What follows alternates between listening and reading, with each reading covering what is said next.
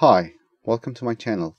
Today we will create an SSRS matrix report from A to Z, meaning we will learn the steps to think and write a complex query, create the matrix report using Report Builder, format the report.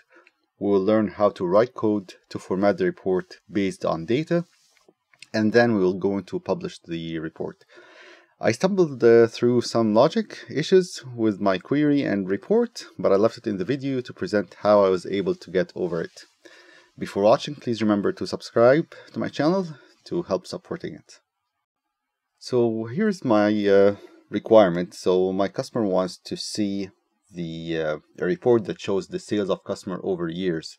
So on the row header, I want to see my years. And on my column, I want to see my customer, and the intersection, I want to see my customer sales by year, just to compare how each of my customers are performing through the years. So let's go and write our SQL statement. We have our customers table, so we're going to use this table to get our customer name, and then we're going to link it to our invoice table. We're going to sum our invoice total.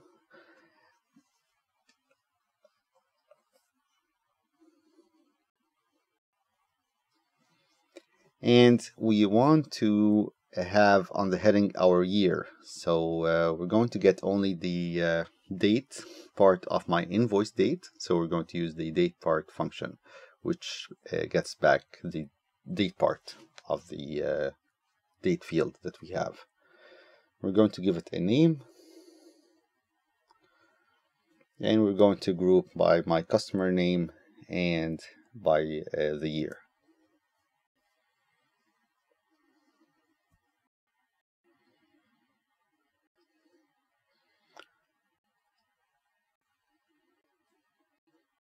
So let me also give my customer name a good heading. Okay, I'm just going to order by my customer and year as well, just to see how my data looks like. Okay, now I can see my first customer showing on the first 4 rows with the dates. I want this table to, or this result to be dynamic based on how many years my customer wants to present on the report. So I want just to decrease the number of years. So if the customer say 4 years, I want to go to 2020, 2019, 2018, and 2017. If he said 3 years, then I want to go only to 2018 and so forth. So I want to take this date part of my invoice and comparing to the date part of my current year minus the number of years that the customer wants to see. So I want to get the date part of this current year, 2020, and then based on how many years the customers want to see, I will go back to these number of years. So let me run this statement. Okay, so the customer wants 4 years. Seems like it works, so let's change this parameter and see how it goes. Seems like it's still 4 years. Okay, so I'm going to take this part after the comparison and take it on a separate select statement to see why my logic is wrong. I'm going to run it on its own. And then, yes, it says 2015. So I just guess I need to, instead of having -1, just remove this. Okay, this goes actually 5 years back. So I want to say the number of years +1. So, okay, I guess this works now.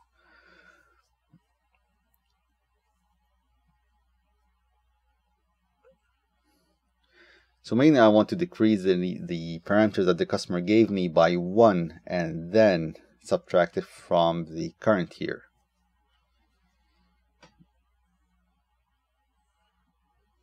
Now it looks good, so I'm going to take it and put it back to my SQL statement.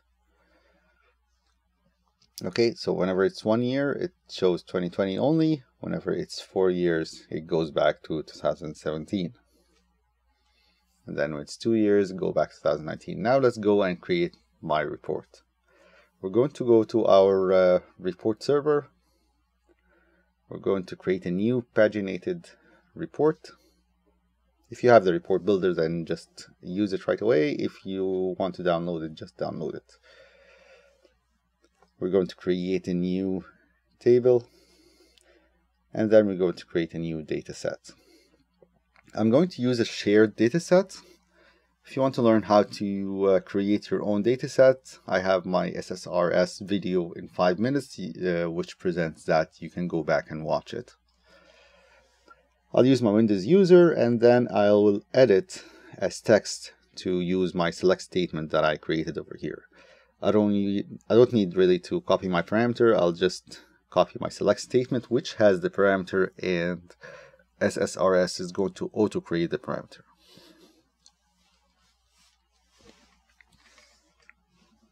We are going to test our query over here. Works fine. So let's hit next to create the report. Now we're going to use or to select our groups. So I want the year to be on the column side, and I want to have my customer to be on the rows, and I want the variable to change on the intersection between rows and column to be the sum of invoices.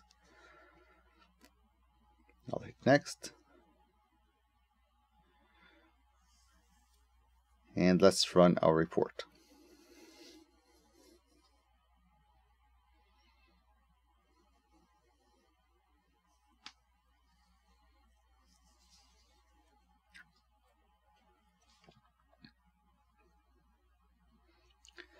Okay, so it seems like our report is working, but we need to work on formatting it a little bit.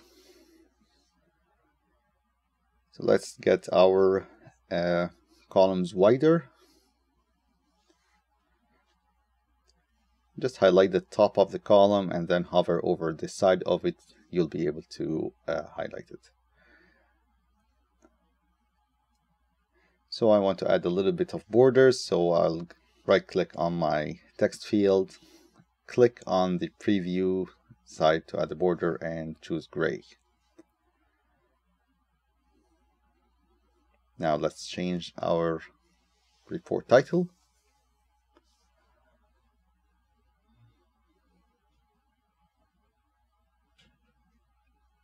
And now I just want to change the background and text color of my headings, whether it's the column heading or the row heading as well. So I'll change the background color and the font color of both of them. If you don't see the properties pane, then under the view menu you can check it to see it. Now let's change the format of my numbers. So I'll just right click on the text and then select the number formats. I don't need to do the same thing for all of them, so I will just copy the code for the format from one of them, hit Control on my keyboard, and then select the rest. On the properties, I will scroll down to the format and then paste whatever format I received from the first column. Now let's test our report. So once we run our report, you're gonna see like it does not present any data, so it seems like we broke our report. But the thing is that report builder sometimes does not present data nicely for matrix. Sometimes it does, but a lot of times it doesn't. So we're going to save it. If your report builder is connected to the server, you can save it to the report server right away. If not, then you can save it to your hard drive and then upload it. You can find the steps as well on my video in Create SSRS Report in 5 minutes. Okay, so let's run the report from our report server and see whether it's broken or not. So it doesn't seem like it's broken, so it's better formatted now. So let's go back to our report builder and do more formatting on it. So mainly one of my customers' requirement is to show the years that any of my customers did more than $100,000. So I'm going to right click on my data field, like the sum of total invoice. I'm going to go to my background color and I will choose expression this time.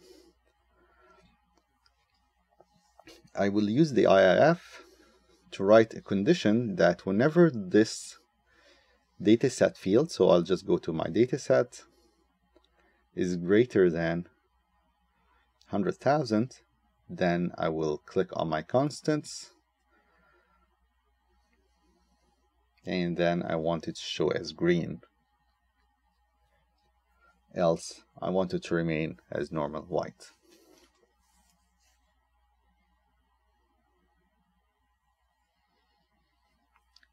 I'll do the same thing to the font, so I want my font to be red. So I'll write the same formula, but then it's going to be red and black instead.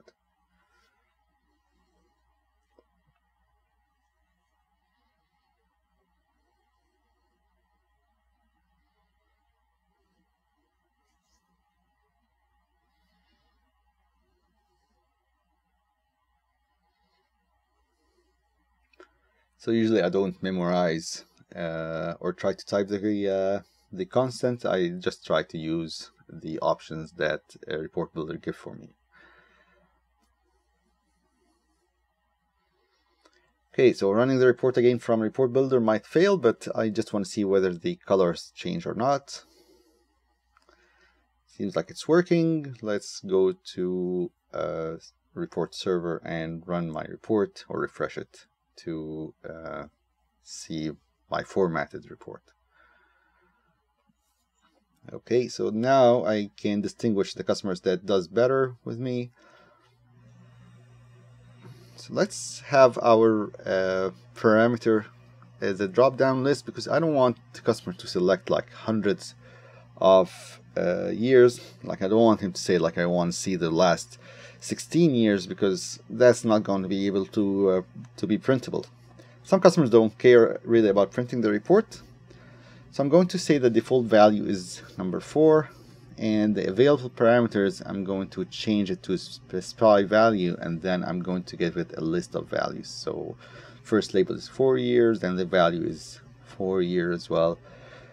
So the value is the thing that's going to be passed to the report, but the label is whatever you're going to present for your end user.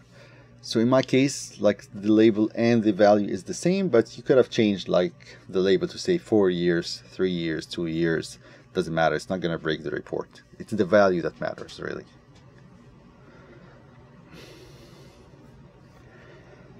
Okay, so let's refresh my window and then let's rerun the report. Now you can see it's a drop-down list.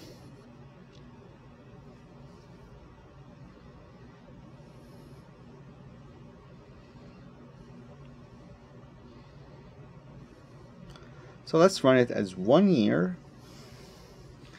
I don't think really we need the total if we're running on 1 year, so maybe we can just write some code to remove the total.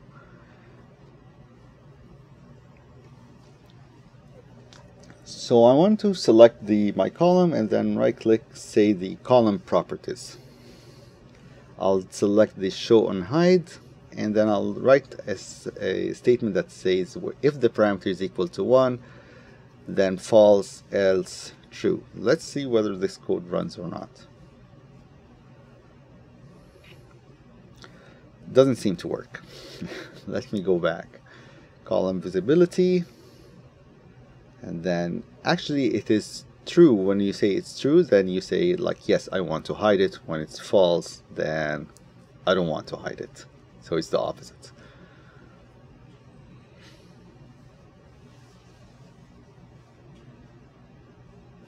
So let's test the logic now.